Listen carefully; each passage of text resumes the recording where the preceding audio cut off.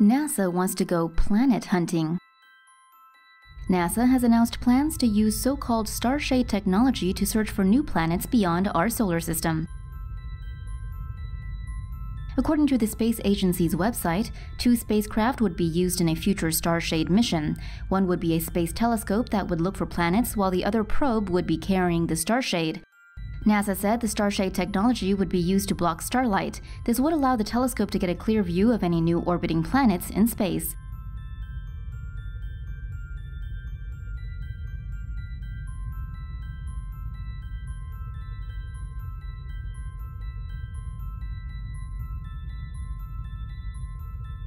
The spacecraft carrying the Starshade would fly 40,000 kilometers in front of the planet-hunting telescope.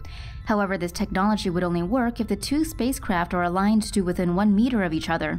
If there's a greater distance between the two, this would allow light from stars to seep into the space telescope's view.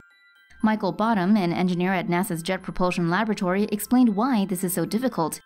In a statement from the space agency, he said it's because the objects are free-floating in space and, at the same time, experience tugs and nudges due to gravity. He added that they aim to keep the 2 spacecraft aligned within 2 millimeters.